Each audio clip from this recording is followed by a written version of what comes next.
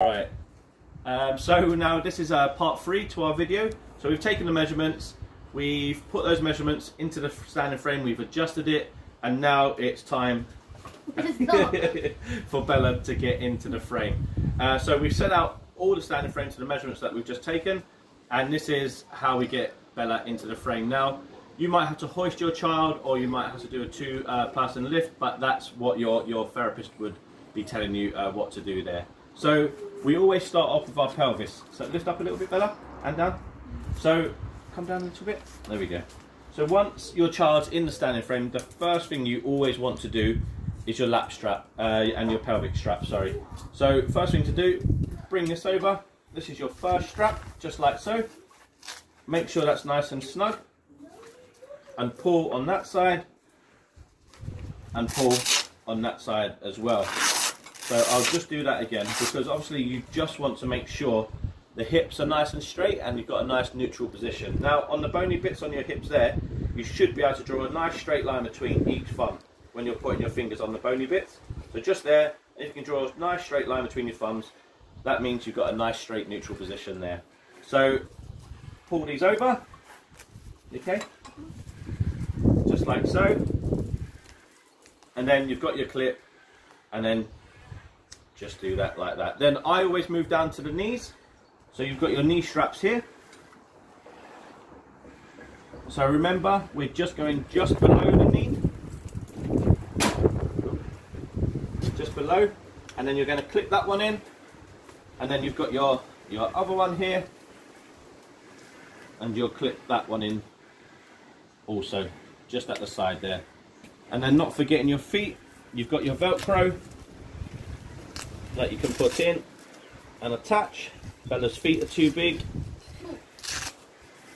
like that. You've got two straps there, top and bottom, but where Bella's feet are so big, we can't get those in.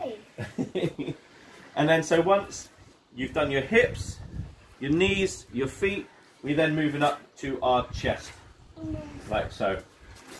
So this will just come straight over here. But sorry, before I do that, what you want to make sure you can just about get a finger just down the side here. If you need to adjust that, there's a little Allen key round here. I'll show you. So you do need an Allen key for this part. You can see it there? That little Allen key there. I think it's a 4 or a 5 mil Allen key that you need. So that will bring your lateral adjustment away or in from the child, or up and down. And what I've said before, these always need to be 2 or 3 fingers underarm here, so it's nice and comfortable. Cheers, Boo. And then just do that up. And again, don't forget, everything has to be nice and tight. Right, can you still breathe? Good. So that's all your measurements done there, and all set up within the standing frame, and Bella's really looking nice. And then what I tend to do is come to the bottom of the feet like this. Lay down, Boo. And have a good look to see if there's anything that else you need to do. But hopefully you're getting a nice straight symmetrical position. And then we're going to bring Bella up. And how you bring Bella up is just by this pin here. Oh, let me just tighten these up. Just by this pin here. Can you see it? Lift that pin. Wait, am I going? And hold that pin and then twist. And then Bella will start to come up. You all right? Like so. Once you're about halfway, I would stop. That pin will just fall back into place. And then I would get your tray and put it in. I always like to put the tray in about halfway, just because, you know, when your child's up in this and it's quite high off the floor, it's just nice to have that in front of you so you can relax your arms onto it and have some point of reference. All right? So back to the pin, lift that up and twist and turn it, and then we're up here as well. All depends what your physio has said to you, but and at how far you come up or at how upright you do. There is little degrees on the side here that you can see. I would never come completely upright in a supine stander. I'd always leave it off by about 10 or 15 degrees, or even 5 degrees. But Bella is pretty good and got good head control, so we're going to bring her up to about 85 degrees. One thing on here is just the headrest.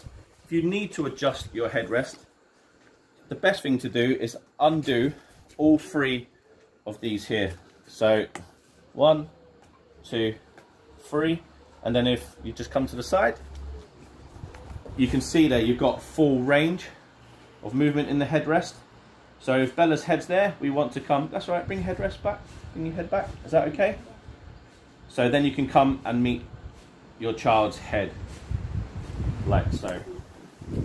If you need to adjust the tray at all, it's just this one here for your angle, and the same one on the other side, and that just gives you your angle.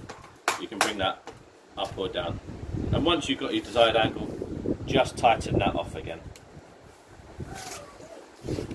Right, let's move you back, and then we can see how you look in front. All okay? There we go. So right, we can see Bella there, looking good. Like I say, everything should be nice and tight.